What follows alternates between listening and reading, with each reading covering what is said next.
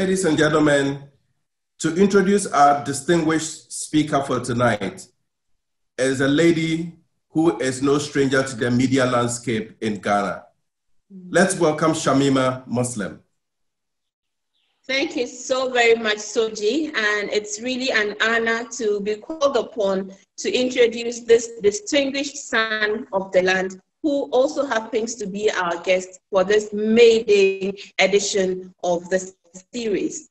TT, as he is affectionately called, became a lecturer at the Faculty of Law, University of Ghana in Legon in October 1973 for a term, and then from October 1974. During a 15-year period teaching at the faculty, his students included former Speaker of Parliament Doe Ajaku, as including the Honorable Ken Drasa, Freddie Blay, Joe Garte, and Alban Bagbin.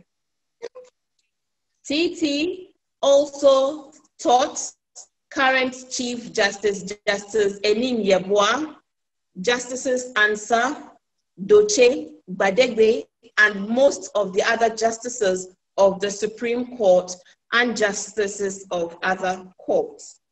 He had studied at the law faculty from October 1966 when he entered age 16.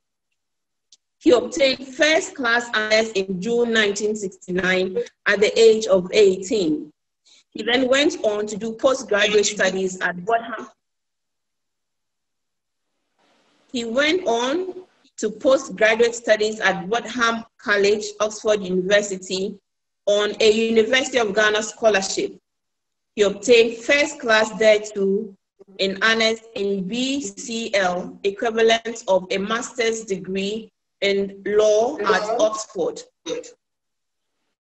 in June 1971. He was appointed a junior research fellow at Corpus Christi College, Oxford University, where he was also a law tutor from October 72 to September 74.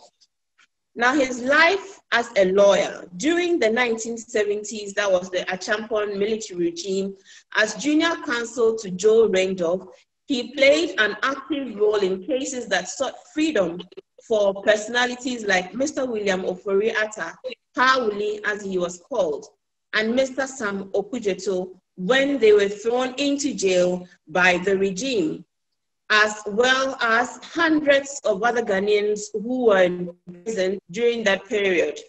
The case was entitled Republic versus Director of Prisons ex parte Ango Dagomba. Again, as junior counsel to Joe Randolph, he represented Captain Kodo Chikata in his trial before a military tribunal during the Achampong regime. In the same period, he represented Professor Kofi Awuno when he too was on trial. We still continue to rest in peace. TT was junior counsel to William Adumoah Bosman in representing Flight Lieutenant Jerry John Rawlings as he was then when he too was on trial before a military tribunal in May 1979 before the June 4 uprising. He was lead counsel for the NDC in the election petition that followed the 2012 elections. He has acted as counsel in many important cases that have become reference points in our legal system. Ladies and gentlemen, let's welcome with a round of applause, Mr. Chachu Chikata. Thank you very much, Shamima. May I thank the Center for Social Justice for the invitation to share some thoughts related to our national politics on their platform. I have to say that I am impressed by how skillfully I got coaxed into this assignment through a couple of virtual meetings I had not too long ago with Dr. Soji Tete. I also appreciate the kind introduction of Shamima, which just reconfirmed for me the significance of what I have chosen to speak on. Shamima, you brought yourself, and you're going to be on the spot by the time I'm done this evening. The selection by former President John Mahama of Professor Nana Jane Opoku-Agyeman as the vice presidential candidate of the NDC in the 2020 presidential elections has been hailed as historic. It is the first time a major political party has a woman on the ticket. My aim in this conversation is to locate this historic decision in the context of the NDC as the party on whose ticket she is standing. And in doing this, I am of course keenly aware that many people who are not NDC, in fact, some people who previously were against the NDC, have felt excited about the appearance on the scene of Professor Opoku-Agyeman. Not only among women has there been excitement and solidarity, based obviously on recognition of the potential for women's empowerment that this could represent, but among men too, there appears to be excitement. A paramount chief said he had danced boogaloo on hearing the news of Nana's nomination. Even the negative reactions, especially from males who have tried to diminish her worth, seem to reflect the jolt, if not the seismic impact, that this election of Professor Opoku-Agyeman has generated or is generating. So you would be justified to ask me why I'm having a discussion that is focused on placing the decision of President Mahama within the context of the NDC. My first and obvious reason is that if she's coming on the ticket of that party, then it is important to understand that party and its history, so as to understand whether she fits in, and if she does, how she does. My second and more important reason for this focus is that I'm going to try and demonstrate that it is if the NDC itself has or develops a full appreciation of the historic nature of the choice that its flag bearer made to have Nana Jane Opoku-Agyeman as running mate, that the party can mobilize the majority of the electorate to its historic decision. In other words, harnessing the excitement around the vice presidential candidate, recognizing and embracing her value, has to be an important element in how the party projects itself to the people of Ghana. I'm going to insist that it is important for the NDC to reach out beyond its existing support base in order to make itself appealing to the people of this nation in the forthcoming elections. I will advance this position by touching on a few elements of what I perceive as the current national environment. May I say that I'm not assuming that everyone in this conversation is NDC or even sympathetic to the NDC. I do assume, though, that we all have an interest in social justice and in achieving this in our country. In the conversation that follows my remarks, I'm keen to hear the perspectives of others on what the national environment looks and feels like, and whether my view of the relevance of the nomination of Nana as vice presidential candidate of the NDC, the relevance for both the NDC and the nation at large, whether my view is reasonable or plausible. I'd be very keen to hear other perspectives. The NDC, as we all should recall, owes its origins to the period of the PNDC. The very name that was chosen for the party tied it to those origins. And there is no question that the man of destiny in that period around whom the NDC came together was President Jerry John Rawlings. There's also no question that his convictions about social justice, his passion for righting what he saw as going wrong in the society, drove actions of his which thrust him onto the national stage from June 4, 1979, through the December 31st, 1981 revolution, and on to his being the first presidential candidate of the NDC in the 1992 elections. In highlighting the NDC coming out of the PNDC, I need to underline the fact that the PNDC under Chairman Jerry Rawlings led Ghana into a period of economic recovery after a long period of serious decline. That decade of economic as well as political recovery was during a time often referred to as Africa's lost decade. So Africa was losing a decade while Ghana was gaining a period of economic recovery.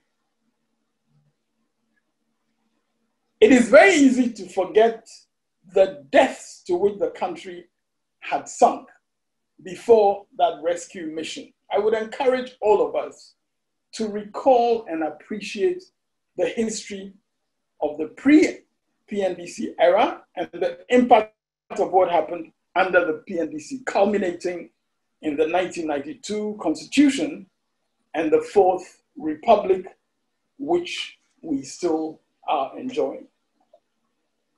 Some of you on this program may have been university students in that period and experienced, for instance, the mobilization of the country as a whole to evacuate cocoa that was locked up in the countryside because of all the broken down infrastructure, as well as the collapse of national institutions such as the Cocoa Board at the time. That mobilization, for instance, was a key part of the restoration of the economy and bringing about a period of sustained economic growth and national development. An aspect of that involved insisting on justice for the cocoa farmer whose share of the world market price of cocoa during that period was minimal. By changing that situation and ensuring that the farmer obtained a significant and increasing share of the world market price. We may today take that policy for granted, but it was achieved through that history of economic recovery and its continuation under the NDC governments that succeeded the PNDC. It was in the PNDC period that renegotiation of the agreements under which electricity from the Akosombo Dam was supplied to the Kaiser Aluminium Company enabled Ghana to obtain a fairer share of the value from the US company's operations in Ghana. It was also in that period that the national electricity grid was extended to the northern parts of the country as part of a deliberate policy of not just electricity provision, but of national integration and unification. People in the northern parts of the country were as entitled to electricity from the Akosombo Dam as those in the south. And whatever the reservations of the Volta River Authority at the time, Chairman Rawlings and the PNDC would have nothing of it. A national electrification program was initiated which began to extend electricity to all corners of the country. I want to insist that we're tending to take for granted today the scale of the transformation that occurred during that critical decade. And therefore, we are in danger of allowing those who wish to rewrite the nation's history free rein. The revival of our mineral sector, especially our gold mining sector, and the restoration of Ghana to its pride of place as among the biggest exporters of gold from the continent of Africa, began during this critical decade of economic recovery. It was in that decade of the 1980s also that Ghana embarked on a determined effort to attract investment to enable the country find our own oil and gas resources instead of the situation in which imports of oil products took up most of the foreign exchange the country earned from the toil of the cocoa farmer. The emphasis on human development as the essence of economic growth was also reflected from the earlier stages of the economic recovery program. Through a program of actions to mitigate the social cost of adjustment, PAMSCAD, it was known as, a program that was firmly embedded into decisions on the economy. It drove the emphasis, that emphasis on human development, drove the attention to redressing the development imbalance between the urban and the rural areas of the country. It drove the programs of poverty alleviation. This emphasis was also the driver of educational reforms, such as the free compulsory universal basic education program, as well as other education reforms. I have outlined just barely this impact of the PNDC period because it was undoubtedly the reason why the country elected President Rawlings, standing on the ticket of the NDC as the first president of the Fourth Republic. I also believe that the history of that rescue mission needs to be told and documented so that those who are eagerly seeking to rewrite the history of our country in so many ways do not distort that history. Of course, it will be told accurately with whatever challenges and imperfections there were. It must be told for our youth to understand the rescue mission that took place some decades ago and relate it to their experiences today. Obviously, the Rawlings part of the axis in my topic is clear from what I have said so far. What about the Mills part? In 1996, President Rawlings invited Professor John Evans Atta Mills to be his running mate after the falling out with his previous running mate, Koaka, who actually contested on the ticket of his opponents, the NPP. Professor Mills was an academic lawyer by background, clearly a patriot, who identified himself as an Nkrumah. He sometimes referred to the orientation he received at the Kwame Nkrumah Ideological Institute during his student days. But Professor Mills had not been involved in the politics of the NDC. He had accepted to be part of the reform and revitalization of the Internal Revenue Service, but he was not really a politician, we might say. His integrity, as well as his humility, and his dedication to public service were all traits which clearly attracted President Rawlings. John Evans Atta Mills had what I may call the charisma of integrity. The choice of running mate at a time when those opposed to President Rawlings had been given a boost by his own former vice president not now joining their ranks, was obviously an important one. And choosing Professor Mills proved to be one of the judgments that enabled President Rawlings and the NDC to retain the confidence of the electorate in the 1996 elections. Professor Mills went on to prove himself an able, dedicated, and loyal vice president during the second term of President Rawlings.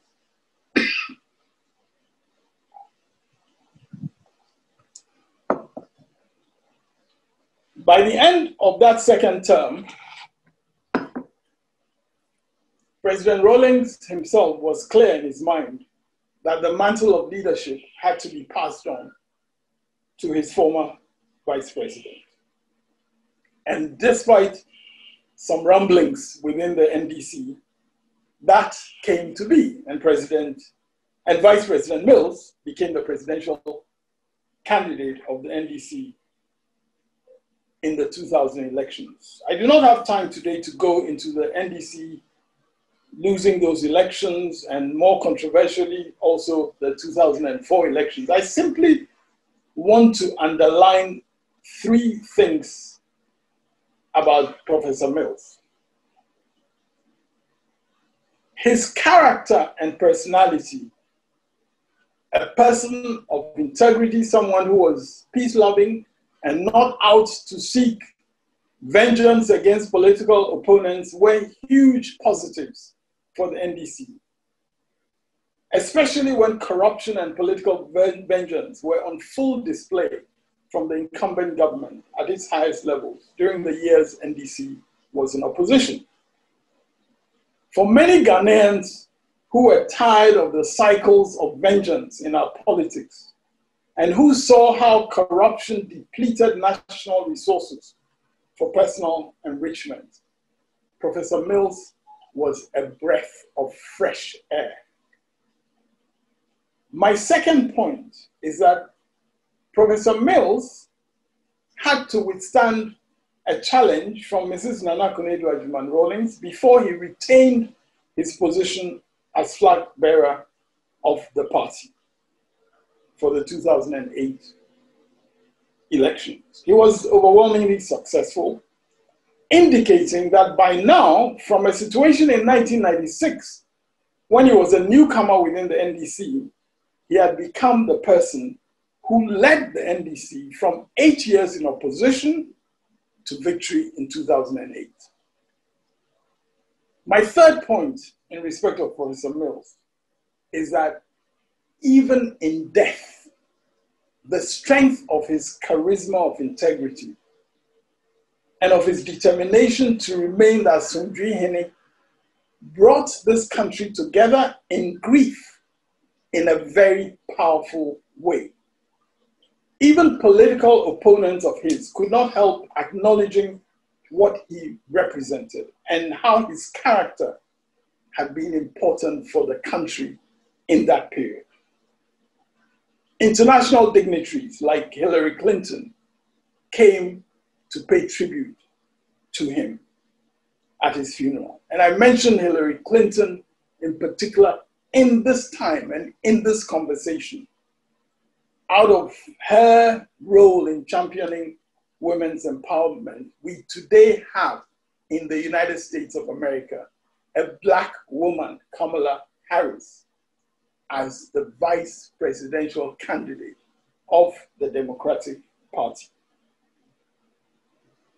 So when the leadership of the NDC, including President Rawlings, all paid tribute to the memory of President Mills as Asomdwee Park last month, they were in effect acknowledging what I am expressing in referring to the Rawlings-Mills axis of the NDC.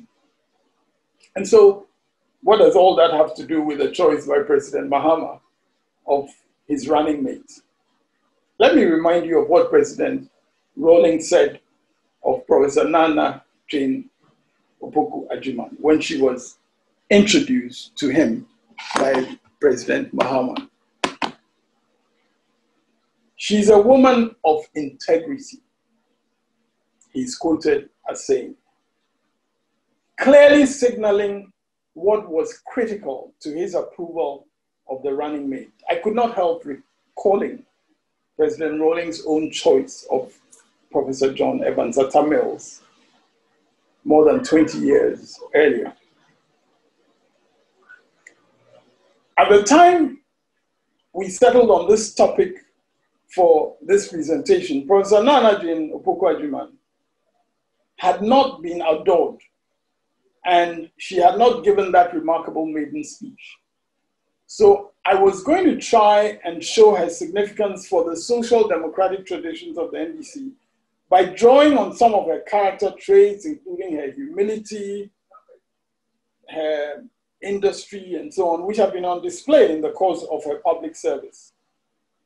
I was going to draw on her work as Vice Chancellor of the University of Cape Coast, the first female to head a public university in Ghana, and her work as Minister of Education, for instance. Inevitably, I was going to make further comparisons with Professor Mills, especially in terms of their disciplined character in each case, and also in terms of what I know about the passion that both professors have had for the youth of this country, the next generation. My task has been made much easier by that wonderful speech that Nana gave. And I can do no better than take us through that speech to show how completely aligned this running mate is with the ideals and the political traditions of the NDC.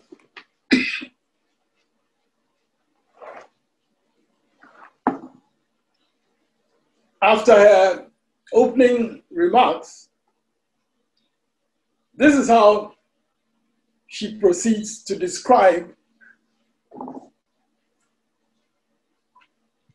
what she recognizes to be the significance of President Mahama's decision. She says, it is a new focal point for girls and women. You have respected women. The women of Ghana will not forget. The youth will remember. Generations to come will commit your decision to memory and make it a reference point. We will partner with our men and youth as we have always done and work hard to achieve peace in our land, because that is the best way to respond to this high recognition.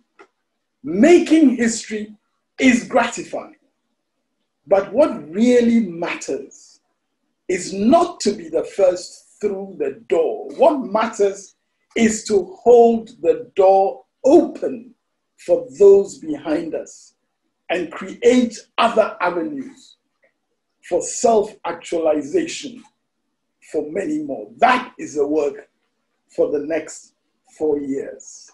She's already setting out her agenda for the next 4 years. And I think that what she goes on to say, we, men, women, our youth and children, we all have a chance to finally make our dreams of serving this country at high levels, of removing doubts and proving once again that we are capable. This is the time we have been waiting for. So I believe that her expression is clearly in alignment with what the NDC has stood for. And when she says, I'm excited to make the case to the good people of Ghana as to why the J&J ticket is best poised to confront the daunting challenges of our time and usher Ghana into recovery and prosperity. And continues, it will be my mission to ensure that the voices and concerns of our children, our youth, our aged, and our persons with disabilities are reflected in critical decisions. Now, these themes, I believe, are very much in consonance with the priorities of the NDC as a political tradition in Ghana. The NDC has been a party for whom inclusiveness is important. I think you'll see on the screen some of the passages that I was just reading from in the speech of Nana Opoku-Agyeman. And we can see this inclusiveness also being highlighted in further aspects of what she had to say in that maiden speech. She talks about villages and towns across our country are full of stories like mine. This is where she's talking about the fact that it's not enough just to make good grades and have a good work ethic and so on, but good opportunities are also needed. And so she goes on that villages and towns across our country are full of stories like mine. She identifies with other people, other individuals in the country, in villages and towns. And she says, they are full of parents making untold sacrifices for the sake of their children and their future. They're full of market women, fishermen and farmers toiling in the sun to feed the children on their backs and those they have left behind at home. They're full of young mothers and fathers who are balancing family life, work obligations, and entrepreneurial ambitions. The young mother, and yes, the young father, who often has to manage family life, employment, or entrepreneurship seamlessly. We are a people who jump over many hurdles. This sense of connectedness to the ordinary people around this country is, I believe, a crucial aspect of what the NDC as a political tradition has stood for. And of course, one recognizes that contrasts with another tradition in which there appears to be a sense that some people have perhaps a higher place in the affairs of this country than others. We have seen some of the reactions to Nana Opoku-Agyeman saying that all of our ancestors, have a place in this country. Wherever you come from in this country, each of us and our various ancestors have importance for this country. And some people have actually questioned that and sought to suggest that there is something problematic about that. In fact, someone has even tried to, call up a statement of President Nkrumah, in order to try to suggest that President Nkrumah said something which was different. And that is completely a misrepresentation of what President Nkrumah said, of course.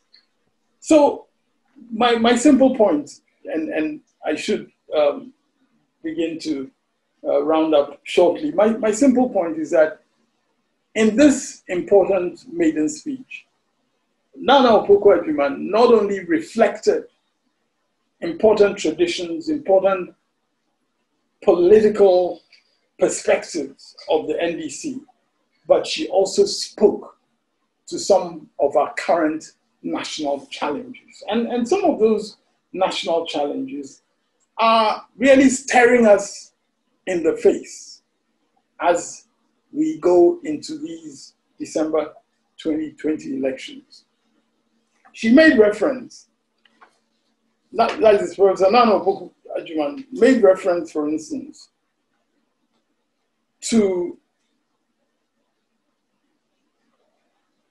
the following. She says, referring to the ticket of the NDC, we have chosen the path of peace, inclusiveness, self-reliance, and belief in ourselves. It is an important avenue through which to turn our current circumstances into opportunities that yield dividends for us all.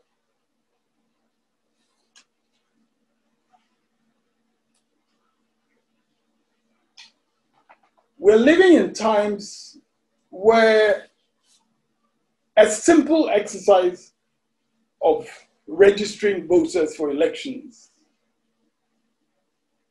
has generated acts of violence, acts of challenges to the very nationality of certain people in the country, simply because they come from a particular ethnic group that is along the borders of our country, or particular ethnic groups, I should say, because this has been in relation to not only people in the Volta and Oti regions, but also in the northern region of Ghana. And I believe that, again, Nana Opoku-Agyeman spoke to this situation. All we are doing right now is what has always been a very simple exercise of registration. What is not so simple this time is that the exercise is taking place in a time of dreadful pandemic, a dreadful pandemic that is still evolving and our case number is still rising. As if this is not bad enough, the level of violence, brute force, bloodletting, and sheer breakdown of law and order in an otherwise straightforward act of registering to vote is unbefitting of this nation. That was until recently a fulcrum of democracy in our region. How did we descend into that situation? And she goes on. So we really have to recognize the times that we are in and recognize that these times have to be addressed by all of us, and not just by leaders of political parties, not just by President Mahama or President or Vice President Nana Opoku-Agyeman, as I might call her, on the ticket of the NDC. But they've got to be addressed by us all as individuals. Because if the military are being used in connection with the compilation of the electoral register against certain people in the country, in the face of protests of chiefs, Togbi Fiti of Aflao, a chief in Banda region, heads of Moshi communities in the north, and so on, then we can see the dangers that loom ahead for us as a nation. We've seen a minister of state shooting, as she herself says, into thin air at an election electoral registration center. And, you know, up till now, we're still waiting to understand what the legal consequences will be. It disrupted the registration exercise. The officials had to run away with the equipment and so on. That's the reality we all are aware of. And again, we have to say what Nana Opoku-Agyeman said. We, the people, all of us are the protectors and owners of this country for our collective good.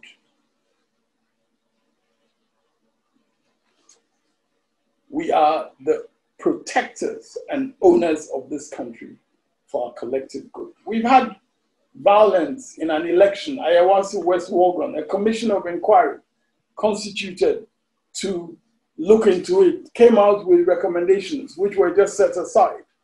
And nothing really happened to any of those who were shown, according to the facts found by that commission, to have been connected with the things that happened.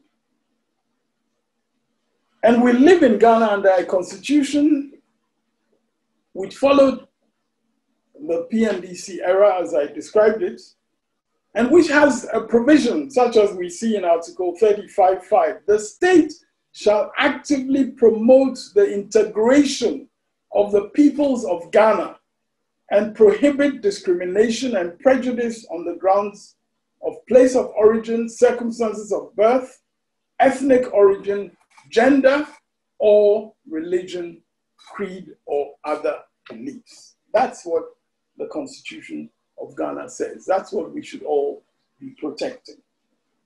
There are many other national issues of the moment which we don't have time to get into. Issues related to corruption, state assets being taken over for private interests. We have the saga of the PDS, which was part of an attempt to have private sector participation in electricity distribution in Ghana, and which went through a process supported by the Millennium Challenge Corporation of the United States, with a $500 million grant that was meant to be infused into our electricity distribution, eventually hijacked into various allocations of private interests, and a situation in which clearly the intended financial investment that both local and foreign private sector participants were supposed to put in did not come into the picture. Instead, the payments that you and I make for electricity were diverted into the use of some of the equity participants. We have all kinds of ongoing issues around mineral royalties and so on. We have issues around our history in connection with, whether 1st of July, the first republic of Ghana, the day that marks Ghana becoming a republic, whether that should be celebrated or whether we should rather celebrate a date in August, which is supposed to honor founders in the plural, as opposed to Kwame Nkrumah as the founder of the nation, and so on. So we have these efforts at rewriting our history. And then, really sadly and more, astonishingly, we also have these recent acts of student indiscipline and issues about exam leakages and all that. We have all these issues we're grappling with. I believe that a lot of the elements of what Professor Poku-Agyeman talked about touched on some of these important issues. I think that she has insisted in a way that we should all embrace that our political space should not be filled with insults being hurled at each other. And that is something that resonates with most people. Indeed, I would say that the historical traditions of the NDC have recognized that consistently. So it is clear to me that the NDC is well served by amplifying this voice of the running mates, by ensuring that amidst all the din of partisanship, amidst all the chatter of irrelevance, her message for the nation is heard. I have no doubt in my mind that President Mahama recognized the powerful impact that her choice of running mate would make for the country. In that respect, he was way ahead of many people in the NDC. Let us consider how this historic decision can write a better chapter in the history of our nation. Let us consider particularly how women can seize this moment and take up their rightful positions in the leadership of this country, which is where I put Shamima and others like her on the spot. you do not need me to tell you what this decision can mean for women and the nation at large. It is hardly a coincidence that in the midst of the COVID-19 pandemic, the effectiveness of women leaders around the world is gaining more attention. So before I end with the rousing conclusion of the vice presidential candidate of the NDC, may I just quote, to be conveyed to Professor Nana Jane Opoku-Agyeman, the words of Mordecai to Queen Esther. And who knows but that you have come to royal position for such a time as this. And she said in her conclusion, and I quote, "Ghana has been poised for far too long. Ghana must be in full flight towards sustainable development, to a destination of peace, inclusion, self-confidence, plain honesty, and where good old hard work matters.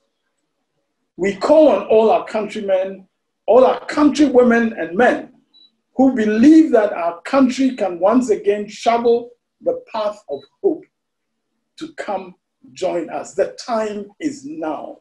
Forth in the name of our country, we will go. We will not be intimidated. Our resolve to serve this country remains strong, no shaking. We will stay the course. We will not be distracted. We will remain focused. We will raise high the flag of Ghana. The time is now." Thank you very much for your attention.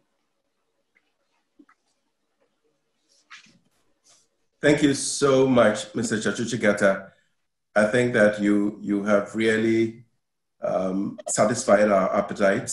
This has been very well researched, intellectually stimulating, and very thought-provoking as well, not to mention providing a lot of inspiration for the ongoing campaign. So I'll just start off reading a few of the comments that have come in from Ishmael Dodu and Dr. Yakubu Salifu. There's already a clamor for your speech. People need a copy of your speech because, as Ishmael Dodu says, the historical facts are exciting and he wants to take it up to academic debates. And I think some of the information is really critical for people who are engaged in various ways in the campaign. So I'm sure we can discuss that and what it means. Levlin Esiedu is also lauding the efforts of President Mahama in making a choice in Professor Nana Jane Opoku-Agyeman. And then Albert Aheto has a specific question. How can we stop this wicked attempt from the NPP of rewriting the history of Ghana? So perhaps you could start by addressing that specific question, Mr. Chikata. Well, I think that the people of Ghana have actually lived and experienced their own history. And so if somebody suddenly decides that 1st July 1960 is no longer significant, I don't think they're taken in by that. I think people recognize the fact that the date on which we became a republic for the first time on a motion that was seconded by the predecessors to the current NPP tradition after it had been moved by President Nkrumah, that day is going to be acknowledged and celebrated in the hearts and minds of people, regardless of whether it is being acknowledged as a holiday or it is just being said to be a celebration. Now, when you take August 4th, which we are being asked to commemorate, because some people gathered in Salt Pond as UGCC and so on, we also know what that history represents. The UGCC consisted of people who indeed were really solid nationalist figures in their time and who were very key to bringing on board Kwame Nkrumah himself as one of their, as one of them. And as a result, gave Kwame Nkrumah the prominence that he eventually used to take off with his own, Veranda Boys party. But the reality is simply that Kwame Nkrumah took off from that and led a new movement, the Convention People's Party, which then took us into independent Republican Ghana. I mean, these facts cannot just be discarded. So I would say that even as attempts are being made to rewrite that history, we must also insist on writing the history. We must insist on speaking the history and on doing what is expressed often in the Old Testament, which is that you teach your children, what is written in the books of the law. You teach it to them such that they can recite it and they can recognize it. And it's not very difficult to do some of that. The reality, again, for us as Ghanaians is that we can recognize that Kwame Nkrumah was not just a figure of Ghana's history. Kwame Nkrumah was a Pan-African giant. And nobody in the Big Six, apart from Nkrumah, comes anywhere close to reaching that status. Now, that is not to diminish any of the others, because they had their roles in their time and in their context. When I was studying law in the University of Ghana, I was excited reading the submissions of Dr. Dankwa in some of the constitutional cases in which, he was in full flow as a lawyer, in the courts. And that was, for me, an inspiration in my context as a lawyer. And I'm not in any way going to diminish his stature in that context. But that cannot lead me to a conclusion that in terms of the politics of Ghana, his stature must be put on the same pedestal as Kwame Nkrumah. I mean, that would just be ahistorical. So I'm saying that if we avoid making the history of this country about who our party wants to give preference to in terms of recognition as against others, and if we simply want to do history, then we are able to, just deal with the reality of history. And when we do that whilst acknowledging the roles of everybody, as Nana Opoku-Agyeman says, all of our ancestors have something to show for where we are as a country. Thank you. A statement that has stimulated its own controversy. But as you said, it's time for more people on the other side to also come out and speak their own truth. And thank you for also speaking. You put your finger on a very important quality of Professor, which is her ability to attract support from across various sectors of the Ghanaian society. And this in itself has stimulated certain responses. There are those, for example, who say that Prof is not the candidate. So whatever her qualities, it doesn't really matter. Mm-hmm. What was your response to that type of response? Well, my response is very simple.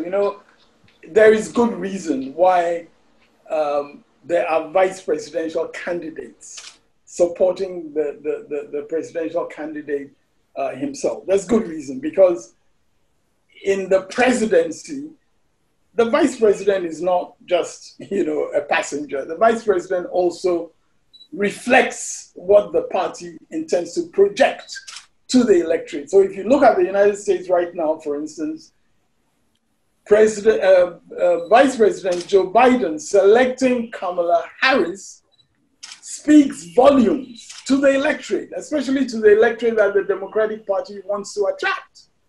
And there is no question that in that judgment about that selection, Joe Biden is aware, keenly aware of who can be attracted, who can be mobilized, who can be galvanized. Now, I mean, I don't think President Mahama is a political neophyte by any means. And I'm sure that he recognizes the significance of the choice that he has made. So really, for me, it is a pity when people almost make it seem like it's an either-or perspective. You know, you project the president or you project the vice president. That is not the point of the selection. The point of the selection is President Mahama's own recognition that you project me and my running mate. In fact, as you know, throughout the country, as we have elections at the parliamentary constituency level as well, parliamentary candidates are also being projected alongside the presidential candidate in the different constituencies.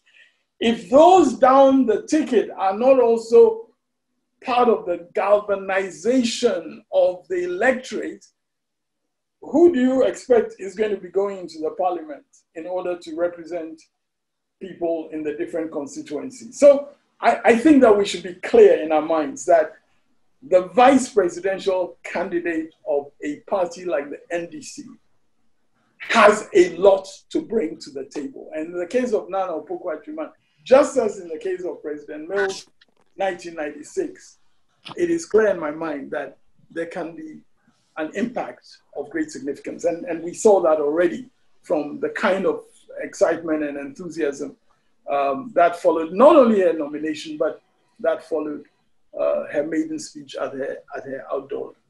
There are people who are quite tired of hearing the voices of politicians, I can tell you that, and people who are refreshed by hearing, you know, a voice that, you know, speaks to their issues in very simple, direct terms. I mean, I don't think there's any doubt about the value of that. So on that note, Jifa Bampo talks about the formidable women in the NDC and the fact that the NDC has a track record of promoting women. And indeed, she lists Joyce Bawa, Hannah Tete, Mawina Trepa, Nana Oye Bampoado, Queen Star Sawyer, Dr. Zanato. Her question is, has the party got a strategy for promoting women and getting more women involved in the electoral processes and even in the governance of the party? If not for elections, just to be involved in the process at all levels of the party? Well, I think that actually is part of the reason why Professor Nana Opoku-Agyemang's selection is important, because that signals that the party is evolving such a strategy. If it doesn't have a complete strategy already in place, that strategy is being evolved and will obviously revolve around her contribution. And she will have clearly a responsibility for drawing a lot of the women, not only the names that you mentioned, but, you know, a lot of other women who may not necessarily have been, you know, sort of within the ranks of the NDC previously, but who clearly have a relevance for the country, you know, who have a relevance, not only in terms of, you know, academic qualifications and so on, but who have a relevance. You know, I remember in 92 when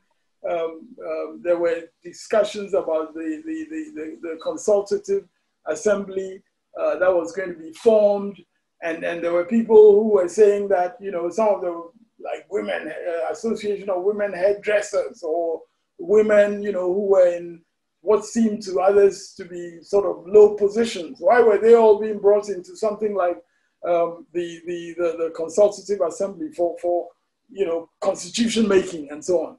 Now, the reality that we all have to deal with is that sometimes we are not sensitive enough to what women have already been doing in the life of this country, economically, politically, humanly speaking, and so on. There are women who have, through the toil of their trading experiences, looked after their children and educated them to the highest positions and so on and so forth.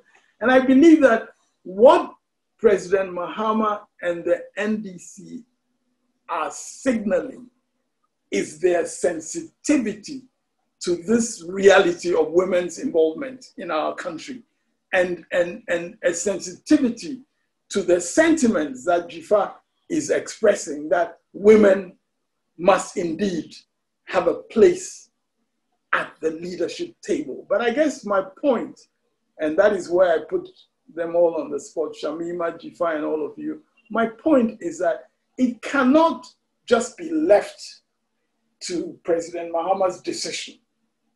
It has to be part of the effort that you and I, particularly you, the women, make to pull together around this decision and to make it happen for women.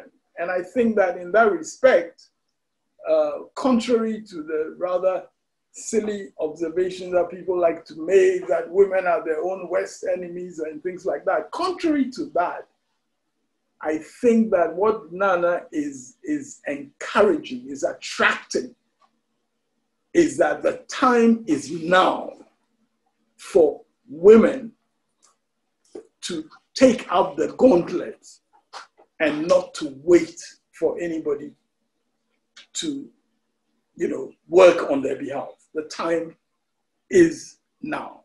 Women must indeed seize the time. So Jifa, I'm going to be asking you some questions about how you're going to be seizing the time.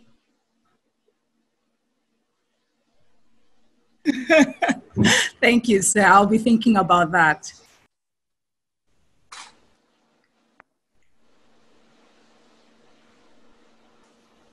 Nenyi Ayurebiakwa says that the NDC has raised the bar. And there's also an interesting one that is coming from Gordon. And I would ask that, and then it will be impossible to end without touching on the Ahoy book, but I'll get to that in a bit. He said the NDC has military antecedents. Some of the selections of its presidential adopting a non-military stance, and that is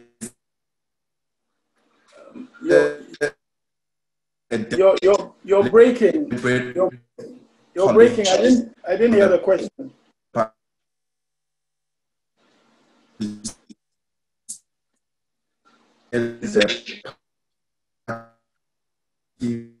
His question. Hello? Yeah, I didn't hear the question.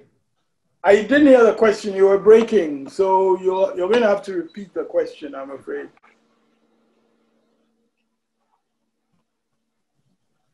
Okay. Gordon's question is NDC presidential and vice presidential candidates that appear to be steering the party away from quote and unquote hardliners, deliberate policy around this. Oh, hardliners. Who are the hardliners and who are the non-hardliners? And the question is there a deliberate policy around this? Is that a question? Yes. Well, I'm sorry. Policy around selecting non-hard. Well, let me say that I don't speak for. Yes, that is the question. Yeah. I cannot speak for the selection processes of the NDC in respect of the selection of leaders, because I really have not been involved in the leadership of the NDC, really. I mean,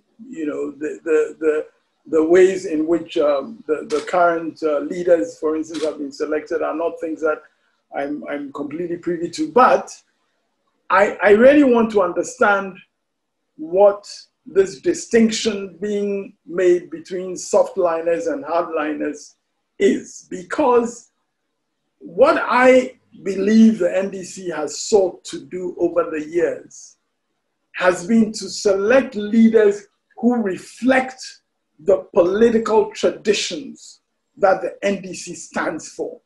So from President Rawlings, who, obviously emerged himself in terms of his convictions and his passions about social justice and his courage in taking forward those convictions, and who reflected, some of the key elements of what the NDC was trying to go for. I mean, he was in the military, but that didn't stop him from having these passions that I'm talking about, which some people might say are kind of soft positions, social justice, and so on and so forth.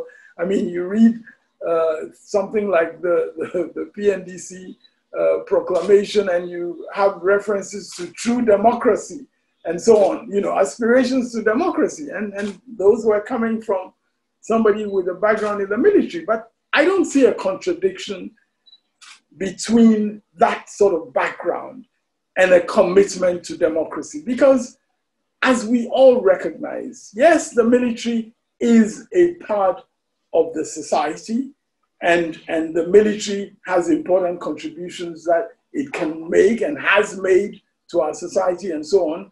But when we look at some of the current happenings where the military is being used as an instrument of intimidation against democratic rights, for instance, I don't think that we can by any means see that as, some sort of, hardline military position that is supported by the military as a whole. I don't think you can put it in those terms. I think that is one of the wrongs that we are speaking against.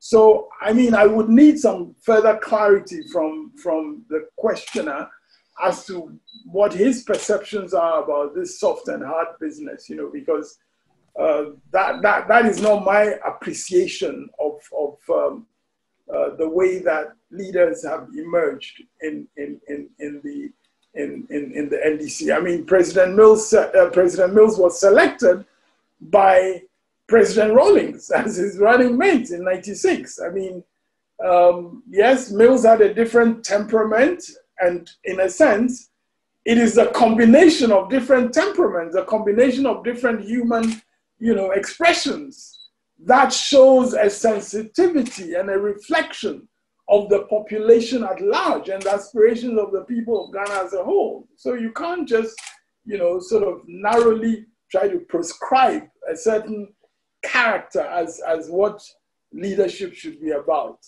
So maybe I'm missing something that we need to clarify further.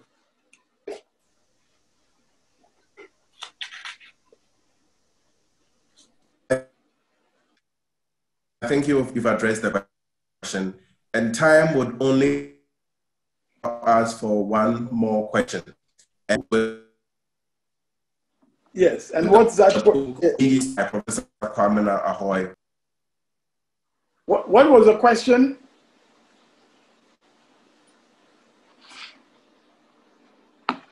Oh dear. I can't hear you at all.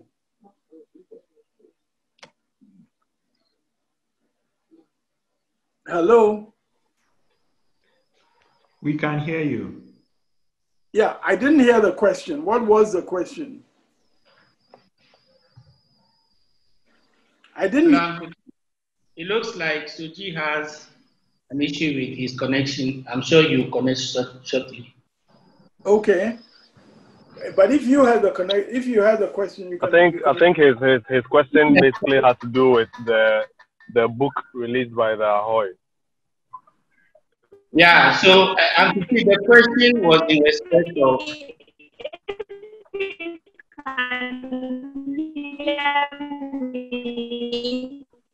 Shamima, we can't hear you, please.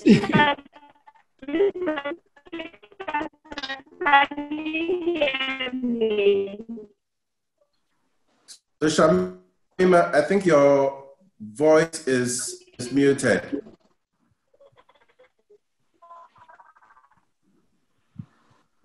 So let me just ask the last question, which is, the last question really is your view about the Ahoy book and how you think the NDC can manage it at this. Well, I think you're going to have to wait for my book. And in the meantime, as I've tried to outline, there are urgent national concerns that we have to deal with. And I've tried to address some of those concerns. And I've tried to recognize that President Mahama and his choice of running mate seek to address those concerns.